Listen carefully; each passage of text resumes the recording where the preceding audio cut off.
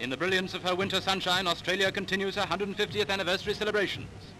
On the Sydney Cricket Ground, it's the opening day of the Empire Games, the Olympics of the British Commonwealth of Nations. From every corner of the globe they have come, and now they're on parade, the athletes of the Empire.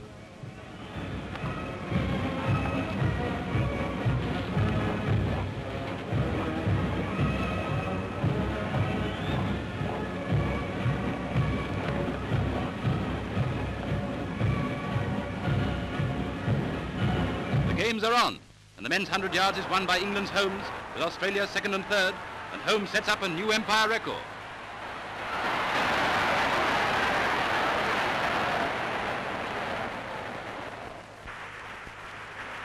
Australia's thousands salute the Cross of St. George.